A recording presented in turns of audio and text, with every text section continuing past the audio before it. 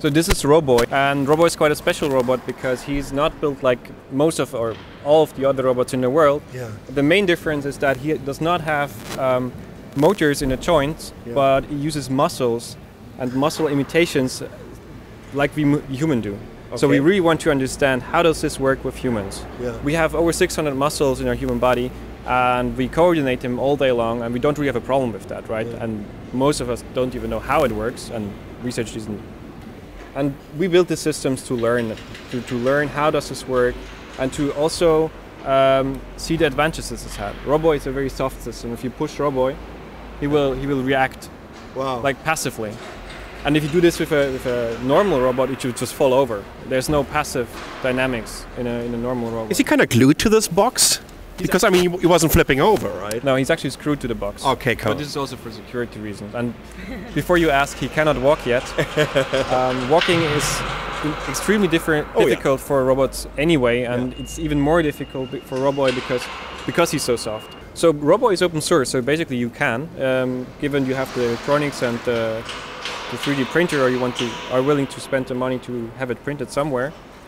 And by all means, it is a project that basically wants to gather people together in that are interested in this kind of robotics. Yeah. And of course, the research, like the pure research, is going on more limited systems. So we have the MyRobotics research project in the background.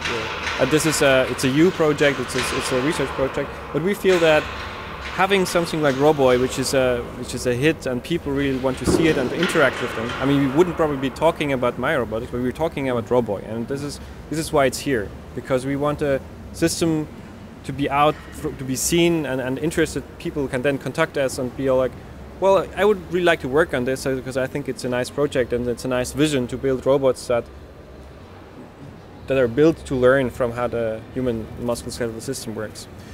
Tell us a little bit about the technical aspect of Roboy. So, you know what, if it just guess that I would have a 3D printer at home and I'm going to buy all these little components, how much would it cost me to build a device like this or a robot like this? Around 200K. 200K euros. Write us an email and we send the link to the publicated files to you. They're a bit rough, so that's why we did not push them just online, because we want people to talk with us about them. So we can tell them, well, there's actually some things that we changed when we built it that's not implemented in the 3D files and so on.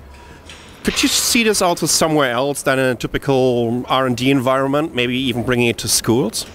Actually, we are. There's a Roboy at School project, and it's a project where basically Roboy is leading through a whole day at school. And the idea is we have 4 lectures, and a class is having one lecture. One lecture is about robotics in general and the history of robotics and the social impacts of robotics. Another one is how do you build a Roboy and design it. Another one is basically about the biology, because we can show some really nice things on Roboy, like the interaction of muscles when you see him move. It's something that you can see and better understand how it works in your body. And lastly, there's a lecture where they will build a robot, and then there's a contest who built the fastest robot. Okay. So for the youngs to really compete on the fastest robot. And it's going to be, the pilot will be in July this year, and it's together with 2 teachers and a sociologist, so it's for the locals properly. So this is the very first look at Roboy, a humanoid robot here at CeBIT. This is from Mobile Geeks. Thanks for watching.